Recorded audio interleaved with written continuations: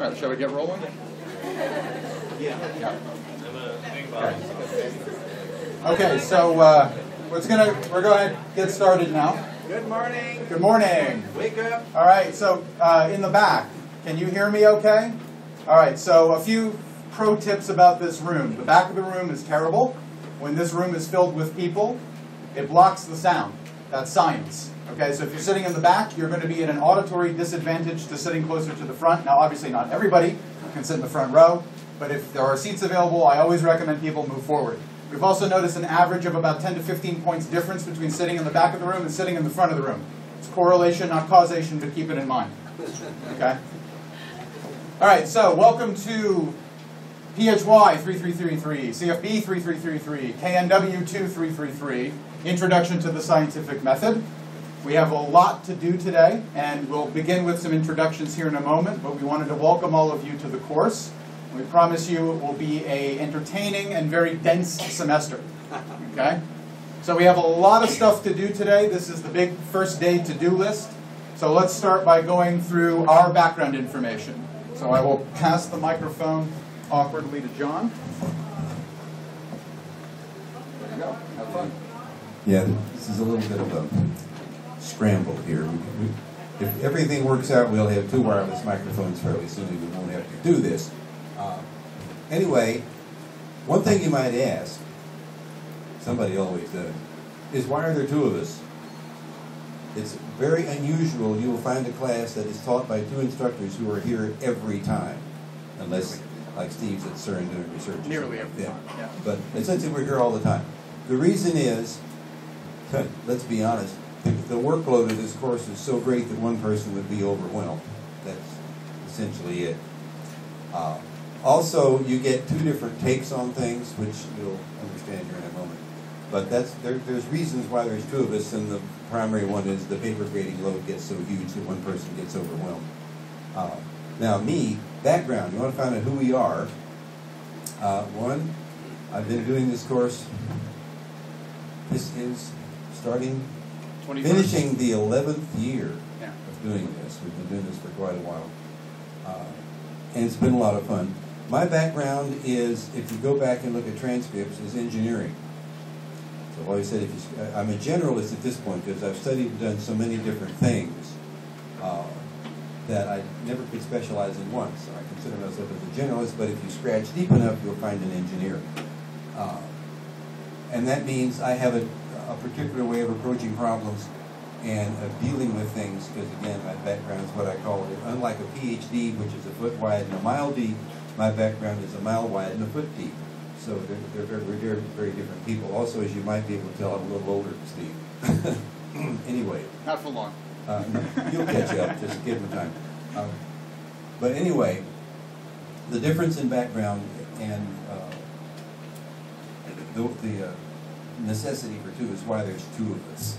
And you'll find this out as you go along. Okay. So as John said, in contrast to his being a mile wide and a foot deep, I guess I'm more a mile deep and a foot wide. So this is me on the right, just in case you're not clear. All right, I'm Professor Steven Sakula. I am a member of the physics faculty here as well. I spend my bulk of my time doing research, and my research is focused on studying the origin of the cosmos, the laws that govern the structure of the cosmos, in the hopes of understanding the whole thing from the beginning to its eventual end.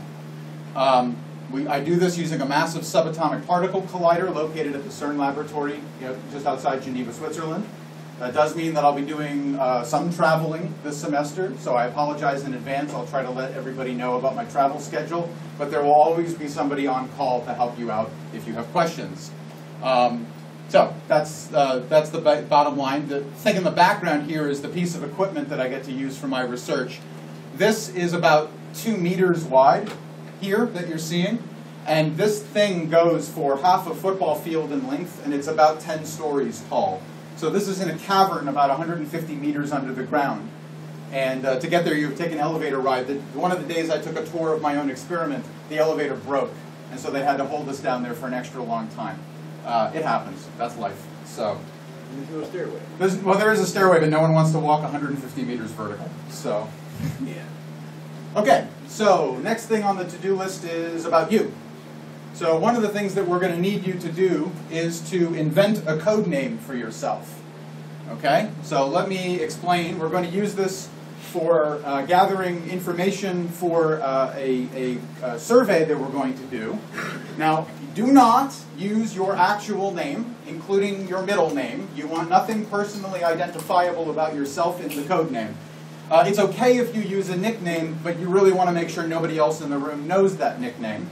So, for instance, Pretty Pony. Okay, if I were to choose a code name for myself, you'd never guess that I would pick that. Now, that means nobody gets to use that now. No one gets to be Pretty Pony. Okay. So, think for a moment, focus on what your code name is going to be, and you're going to put that code name at the top of the survey that's being handed around. Okay, and if we happen for some mysterious reason to get two code names that are the same, we'll try to figure out who did that, and then we'll make one of you choose a different code name. Okay? We will toss a coin to decide which one gets to change. So Right. It's fair. Right, coin toss, that's a nice fair. And we promise you it's an unbiased coin. It doesn't always come up heads or something like that. So what you're getting now is something called the Survey of Beliefs. It's on a scale of 1 to 5, where 5 is you strongly agree with the statement, okay, and 1 is you strongly disagree with the statement. Now, 0 would mean it's absolutely false, and 6 would mean it's absolutely true. But we cannot prove anything is absolutely true or absolutely false in life. Okay, we can only say what the weight of the evidence is. So 5 is you believe strongly that the statement is true. 1 is that you believe strongly that it is not true. That's the strongest belief anybody can have. Okay, well, I walked around and noticed that people were about typically halfway through or more through the survey. So what I'm going to do is I'm going to move on to sort of an interactive portion of the lecture here. And I apologize to the people in the front. Or not. Nope. That's the one. So, why do I need this course? Believe it or not, you live in a culture or you're studying in a country where there are a lot of interesting beliefs out there. And many of those beliefs can be assessed critically using the scientific method because they make claims that are actually testable about the natural world, even though the claims themselves may sound like they exceed the confines of the natural world, they can be tested. Okay, so for instance, this is something we'll do in the course, and we'll talk a bit more about this in this lecture. About 28% of Americans believe in something called astrology. This is the belief that where the stars are located in the sky on the day of your birth, maybe even at the moment of your birth, can be important in this case, determines who you are. It determines your personality. It determines the events of your day-to-day life. You can pick up just about any paper, legitimate or otherwise, and find a horoscope section. And so if you're interested, if you know what day you were born on, which I hope you do, then you can look that up and you can find out what your horoscope is. And this is based on astrology, which is this claim that the positions of the stars on the day you were born affect you. They change who you are. 18% of Americans aren't sure whether or not they believe in it. So if you add those numbers together, you're getting to about 50% of Americans who either believe in this or they're not sure. They don't know whether it's true or not. Okay? 60% of Americans believe in extrasensory perception, or ESP, that there's some kind of sixth sense, or in psychokinetic powers, that the power of the mind can be used to move physical objects or read people's thoughts. 30% believe that we've been visited by extraterrestrials.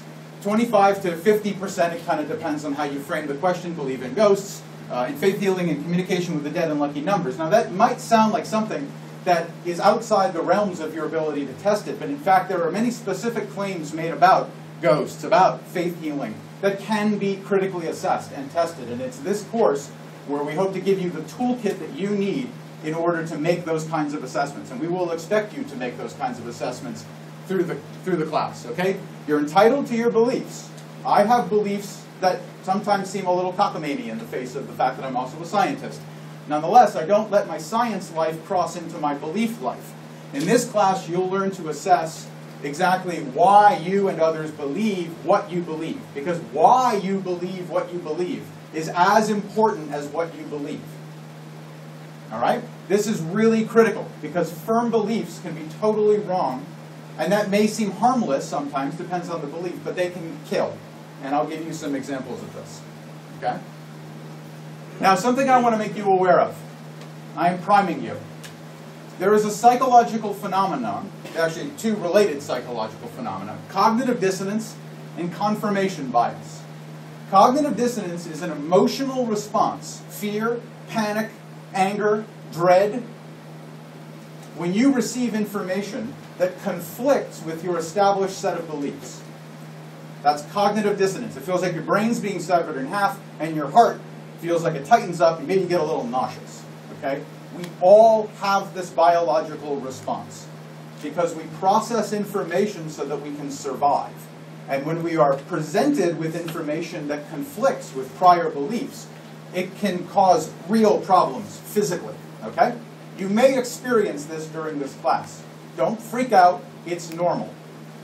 Related to this is confirmation bias. To avoid the feeling of cognitive dissonance, one strategy that humans have is to avoid evidence that conflicts with their beliefs. So maybe you only read a certain news site because you agree with the political bend of that site. And if you read another news site with an alternative political bend, you get very angry. And you don't like getting angry, so you only pick up the confirming evidence and you ignore the disconfirming evidence. That's confirmation bias. Again, a well-documented psychological phenomenon. It's a coping mechanism we have as living beings. All right? So, because we know that humans do this, I'm human, you're human, you think he's human. Look at that shirt, okay? All right? You have to fight your fear. You will feel fear. You will feel nausea and dread at some of the things you're going to see in this class. I know, and some of you are like, what? This is supposed to be about the scientific method. But there are parts of this class where even I haven't gotten used to seeing some of it. And I'm an instructor in the course. All right? So it's okay. Other people in the room are probably feeling it. Get your emotions in check. Remember your training. It will save you. Remember the toolkit we give you. Okay?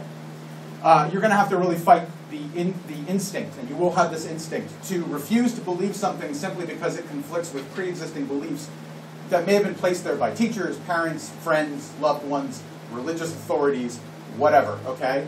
Again, the purpose of this course is to assess why people claim what they claim. All right? All that matters in science is the evidence for the claim, the quality of the evidence, and whether or not the claim can be openly and critically assessed. The minute you pull back from any of those, you have now exited the scientific realm. And don't expect science to have anything nice to say, okay? Because it can't be assessed anymore if you close up. So you have to be willing to be open, but not so open that your brains fall out. That's the trick in science. Keep an open mind, okay? But don't accept everything that comes across your plate. Learn to critically assess information. We want you to become an information consumer. Learn early on that I don't know is a perfectly good answer. If something comes up, it's perfectly fine to say, I don't know. And it's also important, in a way of thinking, to understand that the fact that you have not seen or heard of something, which will happen all the time, you've never heard of that, that doesn't mean it doesn't exist. And it doesn't mean that even if it exists, it's not true. Yeah. So if somebody tells me, I never heard of that, I accept that as a statement of fact. You never heard of it. But that's as far as I'm going to let it go. We cannot interpret that to mean it's not true. Right. That's another thing to keep in mind. It's fine to say I don't know. I say I don't know to the graduate students that I work with probably 2 to 3 times a day. All right, and it's shocking to them. They come into my office expecting me to have all the answers, but if I had all the answers, why would I do science? Science is about finding answers, not knowing answers. It's not about facts. It's about the methodology for establishing facts, okay? And so when my graduate students come in and say, hey, I have a question, why does this do that? And I say, I don't know. And they look at me like I've just landed from the planet Mars, and who are you, and why are you being paid to do this? If I knew everything, I would take this microphone off and I would just go make $1 billion, okay? I don't. And I like finding things out. And part of that, a critical part of that, is admitting I don't know. That is the start of all learning. So thank you for making that point. That's excellent. Okay, yeah, so we can, if you're done with the surveys, please pass them down to the person at the end of your row over by the aisle side. Okay, and they will be picked up. And now that we're freeing you to participate a bit more, what I want you to do is pick up your flashcards. Okay? So this is the class participation exercise we'll do today. Now I'm going to have some poll statements or questions. There are 3 choices, A, B, C. If we take these cards apart, you can see there's an A, a blue B, and a pink C. All right? Now I want this to be a private poll. I want you to feel like you're not under any peer pressure, okay, and that you're not being judged by your peers. So here's how we're going to do the poll. I'm just going to pick a random answer. I'm going to pick, see, so let's say I put my cards down, all right, in front of me. I shuffle them until I get to the one that I'm interested in answering, cover them up with my hands, and then I simply box them like this, and then hold it up to my chin. Okay? So all I want you to do is pick the card you think is your best answer to this question, okay? This is what I want you to tell me. AIDS, acquired immune deficiency syndrome. What's it caused by? Is it caused by a person's behavior? A. Is it caused by an invasive virus? B. Is it caused by divine punishment? C. And what are you doing? Put your camera phone away. This is about class etiquette. Mr. Pink, if that's your name. All right, so let's go ahead and all go ahead and poll. All right, so take a few seconds to do this. What do people think the correct answer is in their view? Okay. You can hide it from your peers, so there's no pressure. Okay, thanks. You can put them all down now. Thank you. All right, so I saw a whole lot of B. All right, so scientifically, the correct answer is B. AIDS is caused by an invasive virus. All right, so the scientific consensus unequivocally is that AIDS is caused by the human immunodeficiency virus, or HIV. But there are people in the world who have had influence on other people in the world who reject this idea. They reject the scientific explanation of AIDS. One of these people is a professor at UC Berkeley named Peter Duesberg, actually a professor of biological sciences. So this is not somebody you can claim out as a philosopher or a history professor and is just a nutball. Okay? It's actually somebody who ought to know how to critically assess scientific evidence. Okay? Now, Peter by himself might be harmless, but he has followers. Including, I haven't listed this here, but including President Thabo Mbeki of South Africa, who changed AIDS policy in South Africa in response to Duesberg's claim that HIV is not the cause of the problem. And this caused mass outbreaks of AIDS in South Africa compared to neighboring countries that had instituted policies to deal with the HIV problem. Okay? One of the other people that's a famous follower of Duesberg's cause is a woman named Christine Maggiore. She's pictured here on this cover of this Mothering magazine. She again rejects the HIV hypothesis that HIV is the cause of AIDS, well, really the HIV theory, because it's been established by multiple lines of evidence now. So she followed his teachings, and she refused to take the antiretroviral drugs that would prevent, in large part, transmission of HIV through the placenta to her infant children. And so she had 2 children. One of them was named Eliza Jane. She's pictured here around age 2 or 3. And she died at age 3 of HIV, of AIDS, induced by HIV. Okay? So pseudoscience, that is the rejection of science or the twisting of scientific structure to suit a belief system, can have devastating consequences. In this case, it killed a child, and eventually it killed Christine herself. She died of AIDS-related complications in 2008. Okay? So pseudoscience can kill. I have a question. Yeah. That Peters guy, is he just a blogger? Peters Duesberg? No, he's a published scientist. His ideas have been debated heavily in the scientific community and thoroughly run against the evidence that's out there. I mean, he's published on the subject. You can find his publications. If you find this to be an interesting topic for a research paper, come and talk to us about it. There's tons of resources, both sources of the claim, including papers and books that he's published, and then scientific evidence assessing the claim, but also assessing other things like HIV itself. All right, so Duesberg's claim is that drug addiction lowers your immune response, and that's what causes AIDS, not HIV. HIV is just opportunistic. It happens to get in there when you abuse drugs. But then what about babies that are born to women who didn't abuse drugs but had HIV? So you can already start to pick that claim apart very quickly, right? So there's a wealth of stuff out there, both for the claim and against the claim. And if you're going to write a research paper for this course, which you will, you'll write 2. You would have to assess evidence for the claim, evidence against the claim, and tell us what the weight of the evidence is for or against the claim. Okay? Claim assessment. That's going to be at the heart of this course. All right, so that's a great question. So no, he's a scientist. I mean, he's like me or that guy. He's done some good work. He's done some good work. He's done some good work. Yeah, and that's what makes this dangerous. Okay, another great example. Linus Pauling, Nobel Prize winner in physics and chemistry, held the belief that vitamin C megadoses can cure all kinds of problems. There is no scientific evidence that vitamin C megadoses do anything but make your pee very expensive and possibly lead to a vitamin C overdose, which can make you sick. Okay? Linus Pauling, Nobel Prize winner, held this belief. Lots of other stuff he did, totally legitimate. That, cockamamie. All right? No evidence to back up the claim whatsoever. So this happens. Okay? So you really have to ask, why does somebody believe what they believe? And even credentialed people can say the most outlandish things. In fact, that's when you're most at risk. When somebody credentialed in the area is speaking about a subject, that's when you drop your defenses. And that is probably when you most need to stop and think, wait, toolkit, what's the weight of the evidence? What do the publications say? Is this a minority claim, and how should it be assessed? Okay, scientifically. So this is all good stuff. Okay? All right, so another class poll. All right, so here we go. What is chiropractic medicine? A practice of manipulating the body that resulted from decades of good research on par with the best modern medicine. B, an ancient form of Chinese medicine based on the presence of 365 meridians in the human body, one for each day of the year.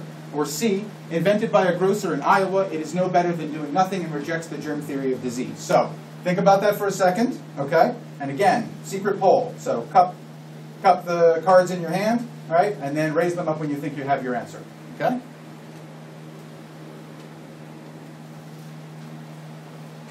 Okay, we'll go another few seconds here. Okay. Okay, great, thank you. So I see a lot of A, a lot of B, and some C. This is great. This is exactly what I wanted to. What's up? Oh, well, it was about. I'd say it was about 50-50 A and B for those that answered A and B, roughly. Okay? All right, so A is a practice of manipulating the body that resulted from decades of good research on par with the best medicine. B is an ancient form of Chinese medicine, and C is invented by a grocer. The answer is C. It was invented by a grocer. It is actually no better than doing the nothing based on now a long history of scientific study of chiropractic, and it rejects the germ theory of disease. Chiropractors were overwhelmingly against the March of Dimes, which was the cause to raise money for polio vaccination. Okay? Because they believed that chiropractic was all you needed to cure polio, which cripples and maims and kills, and it's caused by a virus. Okay? So, pseudoscience can kill here too. The science unequivocally says that medical problems result from biological and chemical origins, and the germ theory of disease unites these to explain how invasive organisms, or how, for instance, genetic traits handed down from generation to generation can cause disease in the body. Okay? Chiropractic medicine claims that disease is caused by bones being misaligned and interrupting the flow of nerve energy in the body. And the nerve energy can't be detected, and the displacements often can only be detected by a trained chiropractor, so goes the claim. So they won't show up on x-rays. X-rays can detect displacements at the size of, what? A few atoms, if you really wanted to be precise about it. Okay, so how can something that's displaced by a few atoms cause all the disease we know in humankind? Okay, so that's the chiropractic claim. And the result of this is that most chiropractors actually have no medical training. They're not medical doctors. There are medical doctors that have degrees in chiropractic. Okay? They wised up. But what's that? They wised up. Yeah, I mean, so that's a bit safer to go to. If you had to go to a chiropractor, that would be a better choice. But they overwhelmingly, about 60%, reject vaccination to prevent disease because they think all you need is a routine adjustment, and you don't need all these vaccinations to prevent polio and measles and mumps and rubella and chicken pox and the flu and all that stuff. They actually believe they can cure the common cold with adjustment of your back. Okay?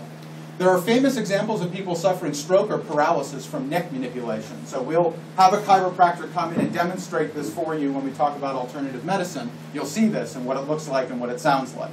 One of the more recent examples that was famous for my generation, not for yours, but is a very handsome, beefy actor named Kevin Sorbo, played Hercules and was in a sci-fi TV show in the late 90s and early 2000s. And he regularly went to a chiropractor, and after one neck adjustment, he suffered 3 strokes in rapid succession in his car in the parking lot. And that's because the strain of having your neck snap can actually puncture one of the main blood vessels in your body and start causing you to bleed out because it winds through bone to get to your brain. So when you jerk the bone, it can tear the blood vessel, and you can stroke out within minutes. Okay? So there's a lot of evidence now accumulated that the risk of stroke and other things like paralysis go up with chiropractic manipulation of the most severe kind. Chiropractic, when compared to massage, works just as well on things that can be treated with massage. But if you're talking about the common cold or flu or things like that, it's not any better than doing nothing at all, which is called the placebo effect, and we'll talk about that later in the course. Yeah, another question. Where did you get for the second bullet point, where did you make that point from? There was actually a couple of chiropractors decided they believed in vaccination, and they were worried. They didn't know how many of their colleagues actually still rejected the germ theory of disease and vaccination. So they actually conducted a poll in the early 2000s of chiropractors. So they got a sample of chiropractors to respond to their poll, and of the ones that responded, about 60% of them said they don't recommend vaccinations for their patients at all, nor for their own families. So that's fairly recent data. It's within the last 10 years. Now, I'm sure it's changed. The question is whether it's gone up or down. I don't know, but I'm sure it's changed. So it's fairly recent data. Okay, so if you go to our lecture on alternative medicine, either in the slides or in the notes, there should be a link to that paper. And if it's not, I'll put it there. It was in my slides, introduction slides from 2 semesters ago. Okay, another class poll.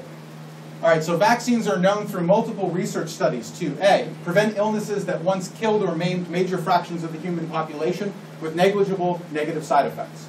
B, prevent illnesses that once killed or maimed major fractions of the human population, but also cause huge modern problems like autism. And C, be ineffective against diseases that affect the human population, having only negative side effects with no benefit to the population. Okay? So think about that for a moment, and let's do the poll. And again, cup and hold, cup and hold.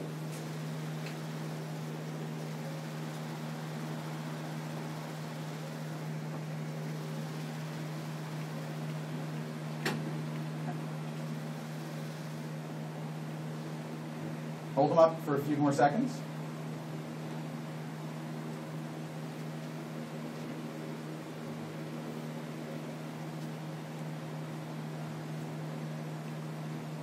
Okay, John?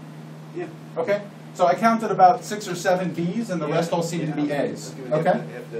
Okay. So there were most of them were A.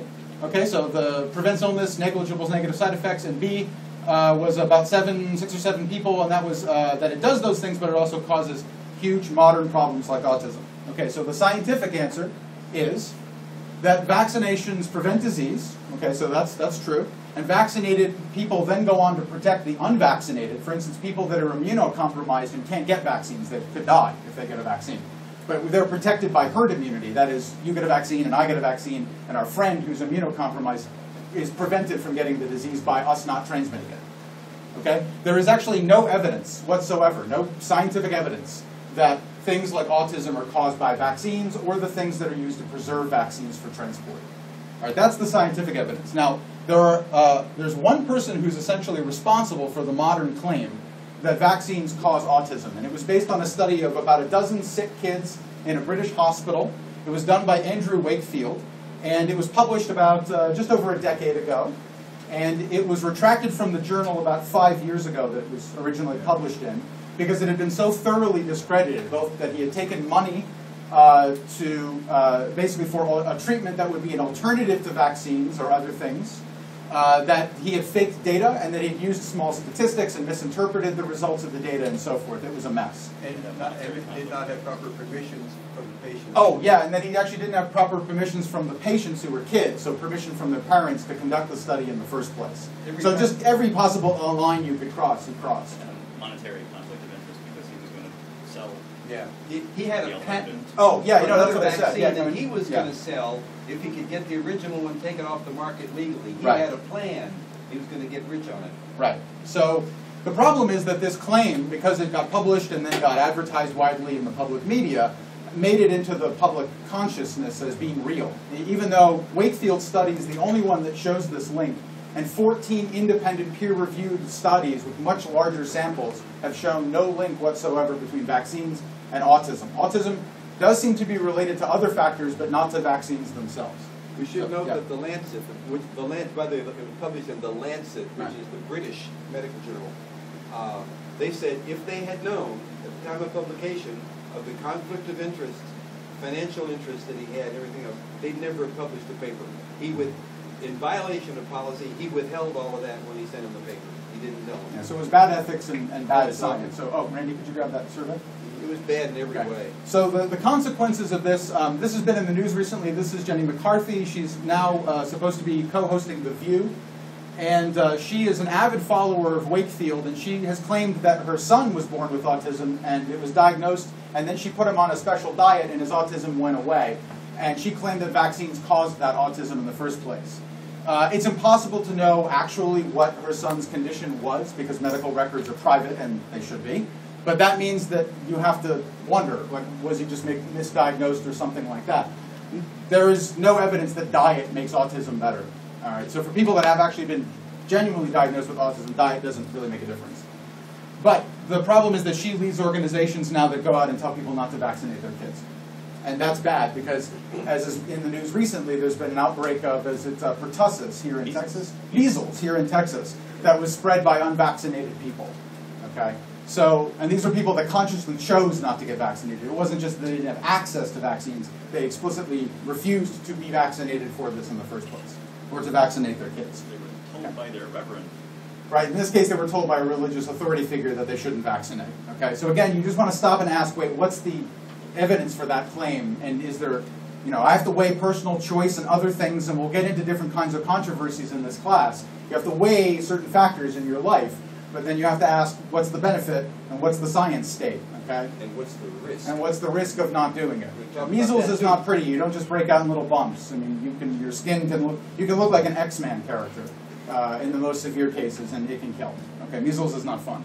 Chickenpox is not fun if you get a severe case of it. All right. Okay, so there's lots more examples on the web. You can go ahead and click on this link and read through them at your heart's terrific content. All right. So let's move on to course information and requirements. So we want you to be able to detect potentially fraudulent claims, okay? And so that's what this course is for. So again, welcome, all right? Now the first thing, goals, all right? So I've kind of said this over and over and over already. We want to provide you with an understanding of the scientific method that is sufficient to then be able to detect all kinds of scams and frauds and deception, bad science and anti-science and everything, okay? So paranormal phenomena, free energy devices, alternative medicine claims, intelligent design creationism, denial of human-induced climate change, science-based medicine denialism, misuse of data and statistics. So if you're a business major or an advertising major, there's something in here for you. We got propaganda. We're going to talk about propaganda, how it's conducted, different types. Who wrote the book on it? You'll love to find that out, okay? Who wrote the book on propaganda? These are all the things that are used by advertisers and businesses and politicians and so forth to get you to have an emotional response so that you can bypass your brain. And we want to teach you to detect it, stop, and think, okay? Your writing is going to improve in this class. I would wager that the majority of you have never actually written a research paper where you have to go and read primary sources and then assess the statements made about the quality of the data and the conclusions on the data. This is a hard process. You should come and talk to us as early as you can about what's expected. We have examples of good papers. You should look at those. So we'll start giving the information out about how you can access that as we go forward. Okay? Etiquette, just a few notes. Be on time to class. I know that's not always possible for everybody if you have close class changes. But please understand that we give the quizzes out for attendance at 11 a.m. sharp. If you're late, that gives you less time to work on the quiz. And if you miss the quiz entirely, you get a 0 for the quiz, but we will count your attendance. And I'll come to the attendance policy in a moment. In class, please turn off your mobile device, ringer, alert, alarm. If you have somewhere more important to be, go be there. Okay? Understand, as you'll see from the absence policy, that that will count against you. But it's cumulative, and you can always choose not to come to class. But if you really have something more important to do and you're waiting for that call to come through, just stay out. Let the learning environment be preserved for everybody else. Computers are a fine modern tool for doing things like taking notes and participating in ongoing course activities.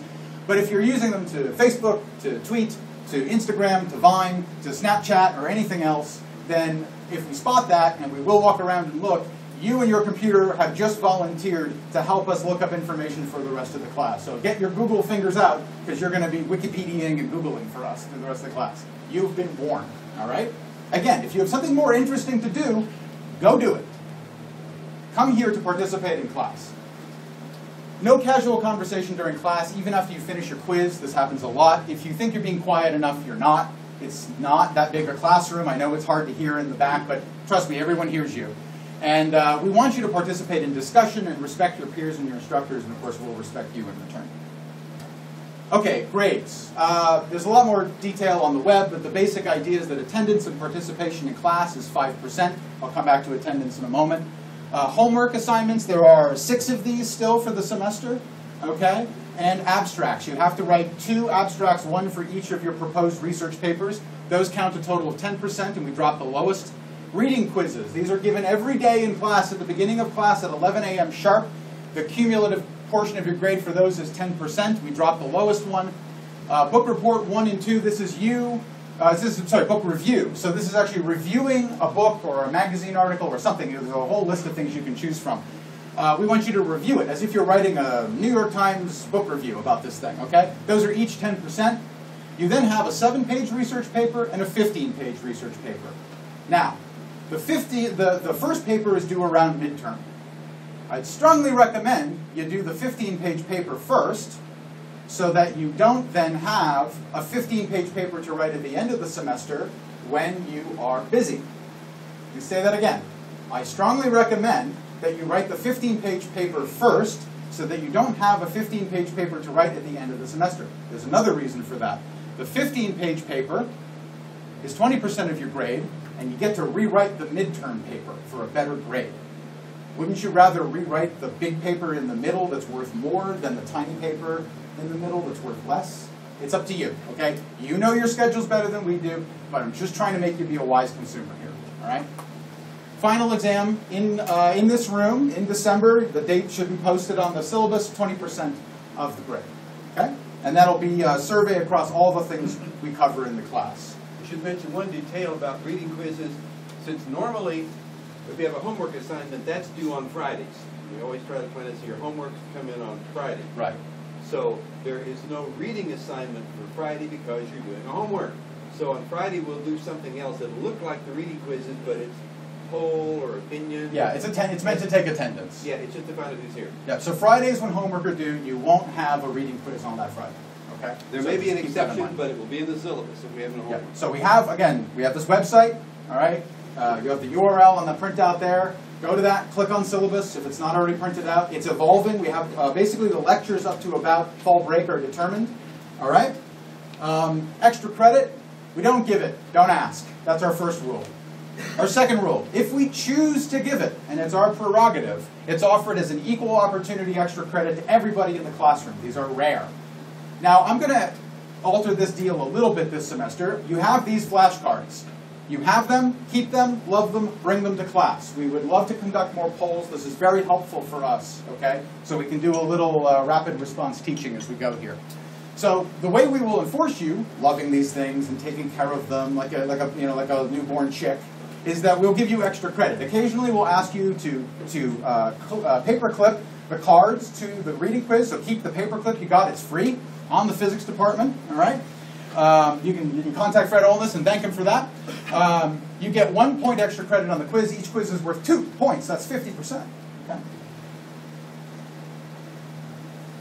Now, attendance. Attendance is a part of your final grade. It's checked via these attendance quizzes or reading quizzes. Basically, you show up, you put your name on the quiz, you attended. Okay? If you leave lecture after taking the quiz, we have eyes, 4 of them actually, and we'll notice. And we get to learn your names fairly quickly in this class, Anthony.